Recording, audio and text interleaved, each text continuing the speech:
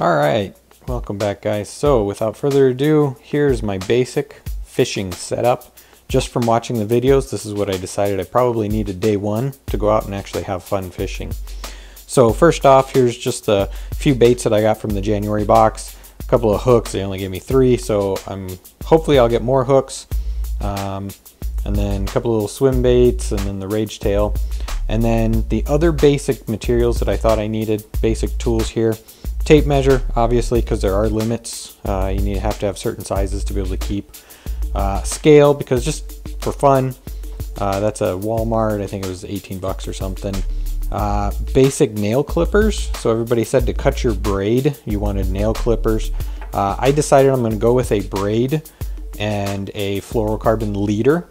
So I actually went with a 50-pound braid. Yeah, it's probably going to be overkill, but I really don't know what I'm going to be running into. So some of those, so I don't really know what I'm going to be running into.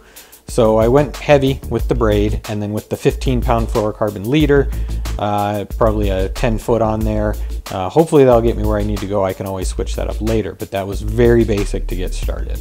So obviously a multi-tool for whatever I need. Swiss Army knife, again, to cut whatever I can, whatever I need to. Pliers, yeah, they're old, they're rusty, but it's going to pull hooks out. And then a basic pair of scissors, not a big deal there. So I did already string up my braid into my basic fishing line here. So essentially what I have here was given to me, and it was a garage sale item, but it's a Shakespeare 6-foot. It's one of those medium action. It's a 2-piece. Again, it was given to me. I think it had a $2 or $3 price tag to begin with. This has got a Mantas reel, again, Shakespeare. My guess is this was a very basic, Walmart special type deal. Let me see if I can zoom in here. 381. It's designed for 6 to 10 pound. Not a big deal. I'm just going to go out and have fun.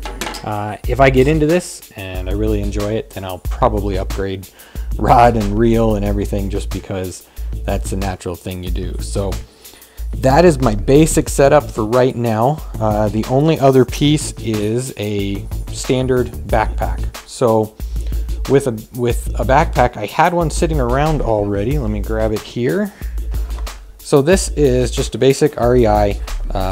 I think my wife bought it for me a little while back, and I just never really got to using it. But it has a lot of pockets, a lot of zipper pockets, some side pockets.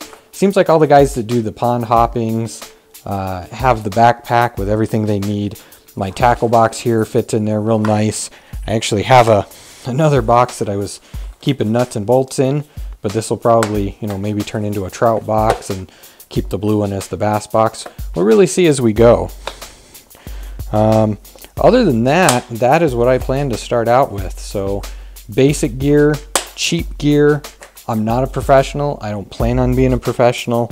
This is all for fun, but this whole setup, excluding the backpack, was, 50 bucks, if that. Most of it was tools that I had sitting around at home. The biggest cost item was the line and the scale, and then obviously lucky tackle box, which I'm just going to keep doing, and hopefully I'll get enough gear there.